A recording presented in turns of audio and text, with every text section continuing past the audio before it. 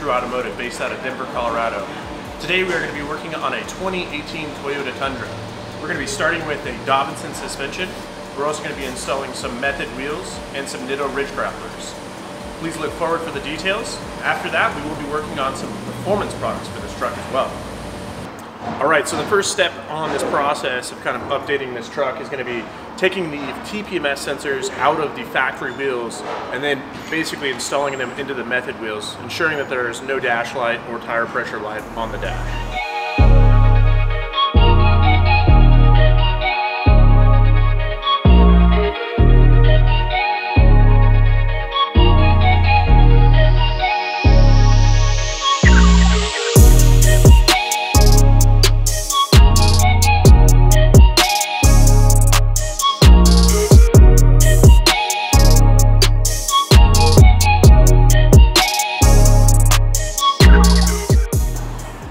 Now that we're done with the tires, we're going to go ahead and move on to the suspension.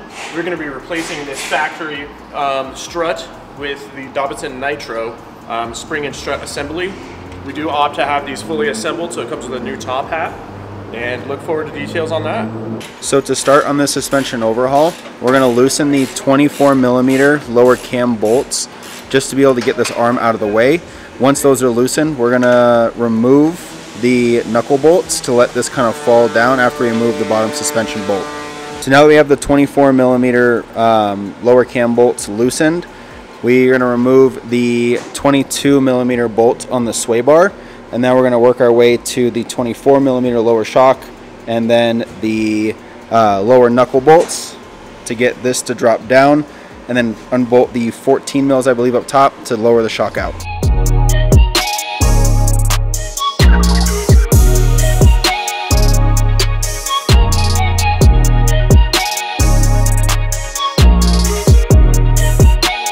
So this is what I was talking about, right? So after you get the sway bar bolt out, the lower shock bolt out, the knuckle bolts out, your lower control arm will do this. And what that does is that gives you and frees up a lot of space for you to slide this shock out once you remove those 14mm top nuts. So now that everything is out on the driver's side, we're going to throw in the Dobinsons Nitro shock. And like Austin was saying earlier in the video, they opt to get these assembled. That way you guys aren't compressing the spring, taking top hats off your old struts and putting them on here.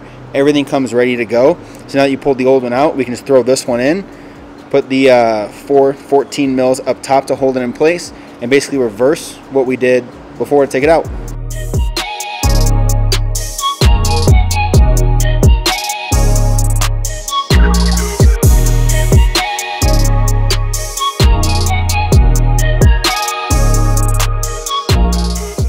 So now that we have this set in place, what Dylan did was put the 14mm nuts up top to hold the shock in place so he doesn't have to hold on to it, and then put the lower shock bolt through the lower control arm to hold that up, and then we'll basically start doing the knuckle and tightening up the top and the bottom, and then we'll tighten up the cam bolts, but it also has to do an alignment, so probably leave it where it's at.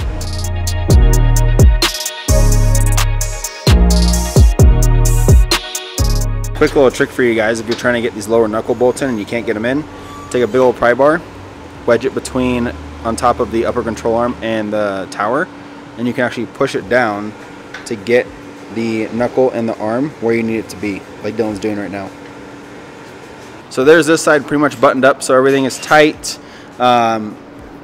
Quick little tip for you guys is these sway bar bolts are easier to put in and get on there when the truck is on the ground. You can tighten and torque the lower knuckle bolts, but you don't want to torque the lower shock unless it's a Heim.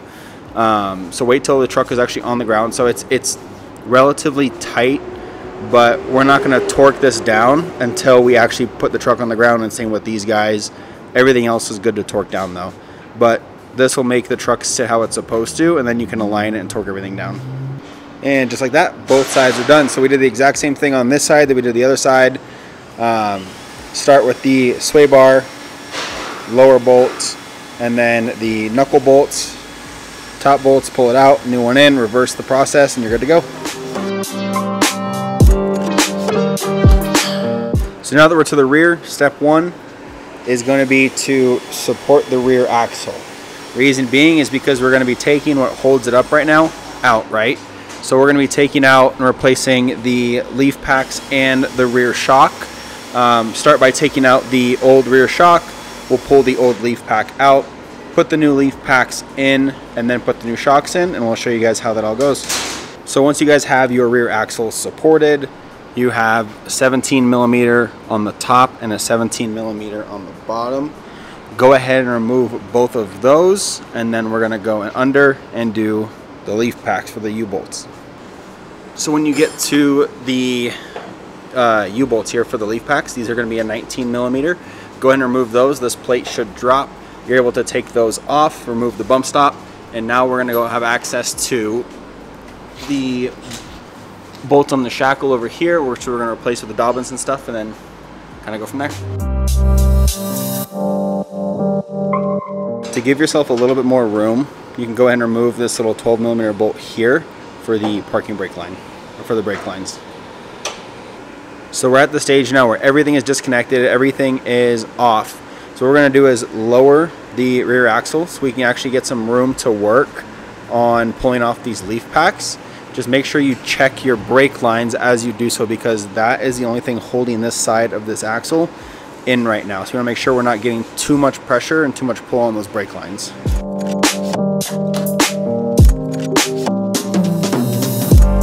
Quick recap while everything is out. Remove this little 12mm, stick it back in there so you don't lose it. To release some tension on these lines here, you're going to remove the back hanger and then the front bolts, both 19mm, and remove the shock obviously as well.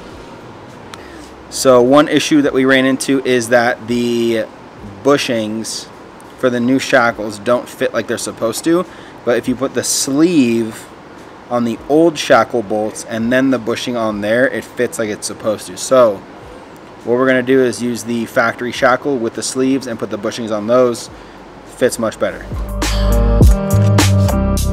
So with the OEM shackles going back in, you're going to have two sets of bushings. So you're going to have the longer bushing go in the back in between here and on the outside for the longer part of the shackle, and then the shorter bushings are going to go on the front of the leaf up here.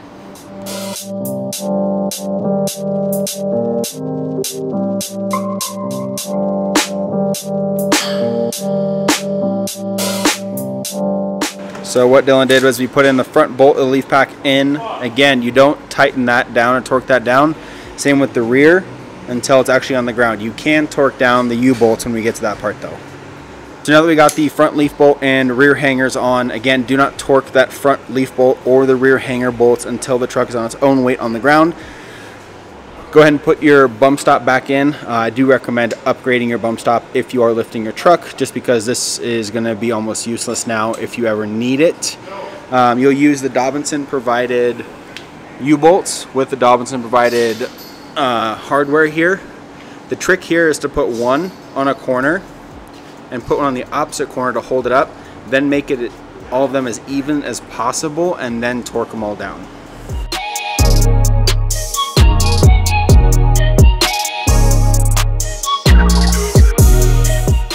Once you guys have your bump stop and U-bolts back on, we're going to go to the rear shock. So basically we're doing reverse, so put the new shock in where the old shock was.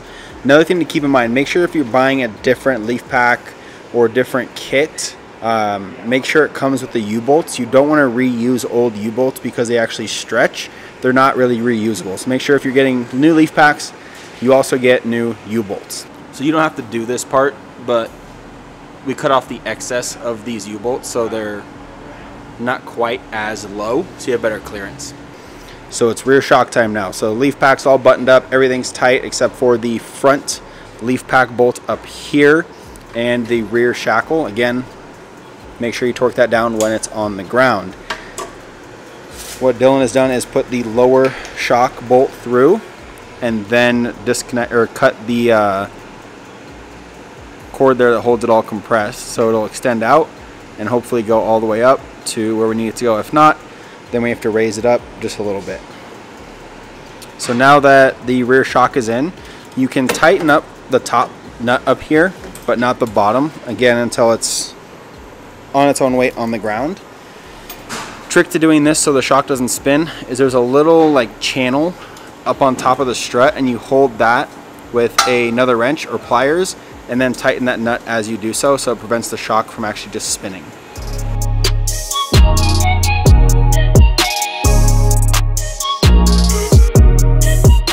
And there you guys have it. Everything that's supposed to be tight is now tight. You can see you use that little paint up there. So that way, if that paint breaks, you know something's loose. Again, don't tighten the front or rear of the leaf pack and the lower shock bolt until it is on the ground. But repeat the process that you did on this side, on the other side, and then we'll be ready to put it on the ground.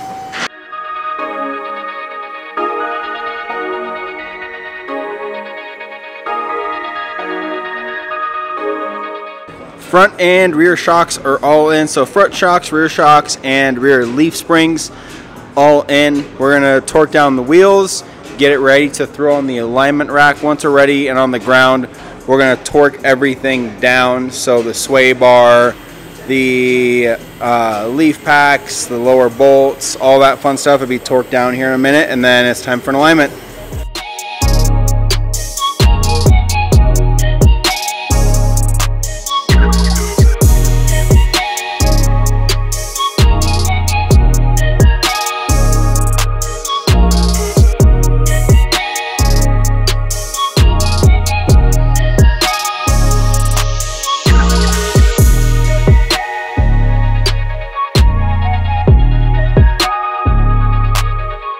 So now that the truck is standing on its own weight here, Dylan's going to go through and torque everything that we mentioned to torque once the truck is on the ground. So the rear leaf pack shackles, as well as the front bolt for the leaf pack, and then the lower shock bolt for the rear, and the front shock bolt for the bottom.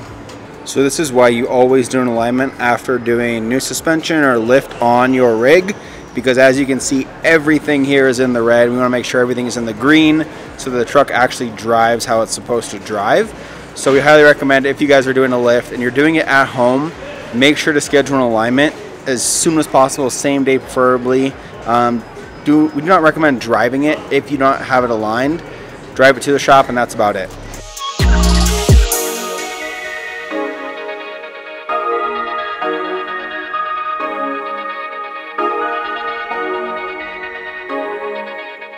Alright guys, we're wrapping up on the 2018 Tundra.